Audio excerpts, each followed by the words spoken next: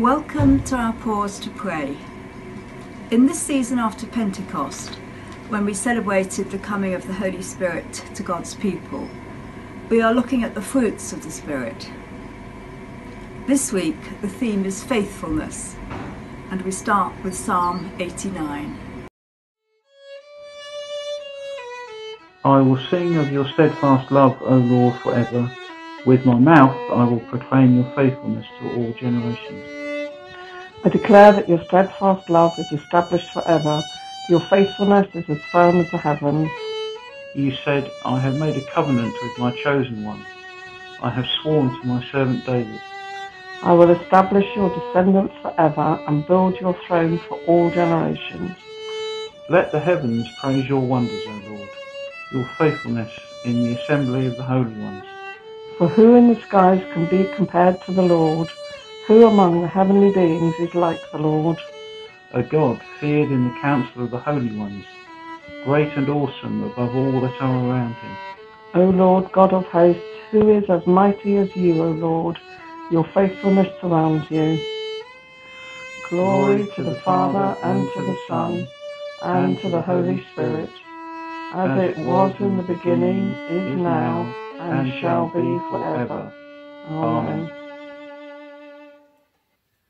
Love, joy, peace, patience, kindness, generosity, faithfulness, gentleness, self-control.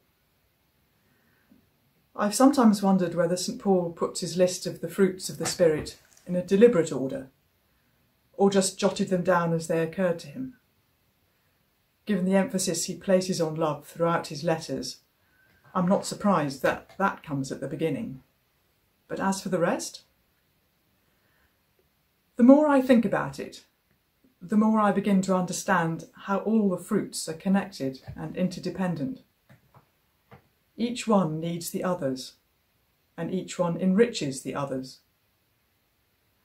Generosity without faithfulness, for example, may become nothing more than a passing whim, while if faithfulness is not infused with the leaven of generosity, it's in danger of turning sour, rigid, life-denying. Behind, above, below them all is the Holy Spirit, fiery and energising, as experienced by the disciples at Pentecost, or gentle and quiet, like the still small voice heard by Elijah. No wonder the fruits of the Spirit are so varied. Faithfulness might seem to be one of the quieter virtues on our list.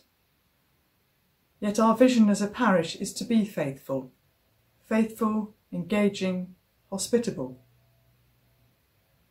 In Holy Trinity and St. Mary's, through teaching, listening, working and praying together, helping each other, understanding and forgiving our faults and failures, we learn to be people of faith and to be faithful in our lives. But one aspect of leading a faithful life, which I certainly find difficult, is being prepared, as Psalm 89 says, to proclaim God's faithfulness to all generations, to the world beyond our nice, safe church walls. I'm sure I'm not alone in thinking that that's definitely a step too far. I get grumpy and cross and discouraged far too often, and I know that I'm not, and never will be, patient enough, kind enough, faithful enough. How can I possibly go around proclaiming things by word and example? But if I have the humility to step back, to remove myself and my ego from centre stage, I realise that it's not me who produces those fruits, any more than it's me who causes my tomatoes to ripen and grow. It's entirely the work of the Holy Spirit. Just as all I have to do to the tomatoes is to water them and feed them, so all I have to do, if I'm to show forth the steadfast love of God, is to keep listening with a humble, open heart and mind, then all the rest will follow. Amen. A poem of St. Seraphim of Sarov, an 18th century Russian saint.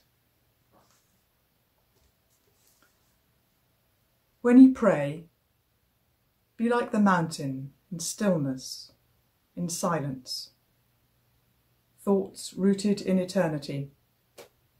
Do nothing, just sit, just be, and you will harvest the fruit of your prayer. When you pray, be like the ocean with stillness in its depths, the waves ebbing and flowing. Have calm in your heart, and evil thoughts will flee of their own accord. When you pray, remember the breath that made us living beings.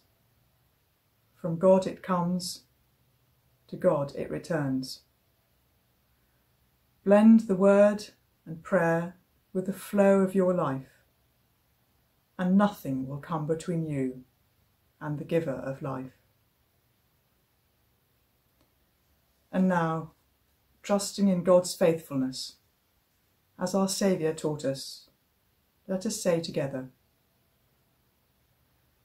Our Father in heaven, hallowed be your name. Your kingdom come, your will be done, on earth as in heaven. Give us today our daily bread. Forgive us our sins, as we forgive those who sin against us. Lead us not into temptation, but deliver us from evil. For the kingdom, the power, and the glory are yours, now and forever. Amen.